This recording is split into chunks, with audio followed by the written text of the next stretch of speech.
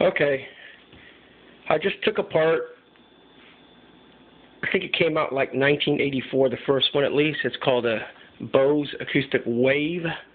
It's an AW-1 with a cassette as opposed to a CD. Pretty difficult to take apart in the beginning, but then once you get a hang of it, you can really understand the process. But anyways, here's part of the top end of the enclosure. These are the two speakers that cover up the highs and the mid-range spectrum. Obviously, this is part of the power supply. And this is the LED display. The anticipation is to go ahead and clean up all moving parts and electrical parts. My wife right now is getting some electrical circuit board cleaner so I can clean it up. Pretty interesting concept with the Bose technology. Seems like it's pretty much the same as it was back then as it is today. The bottom kind of round circular object right here, inside, if you remove the 6 screws, is the cavity of the base enclosure.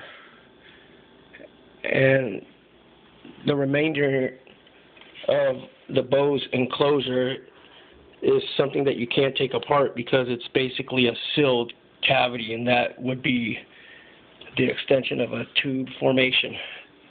But anyways, I just thought anybody interested in how parts of the enclosure of the Bose Acoustic Wave AW-1 looks, that's part of it. And I'm just going to clean up parts, and got it from the flea market 2 days ago for $80, and it works. So it looks like on this cassette mechanism,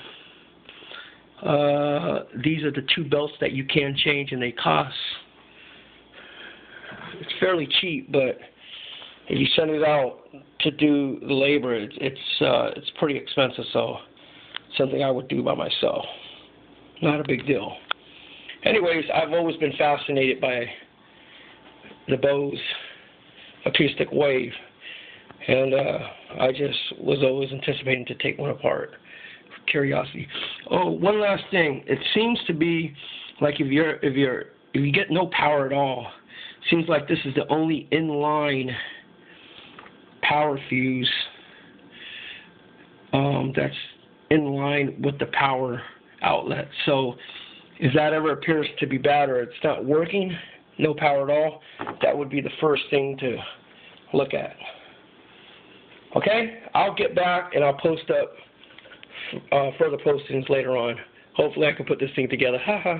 Bye. Take care.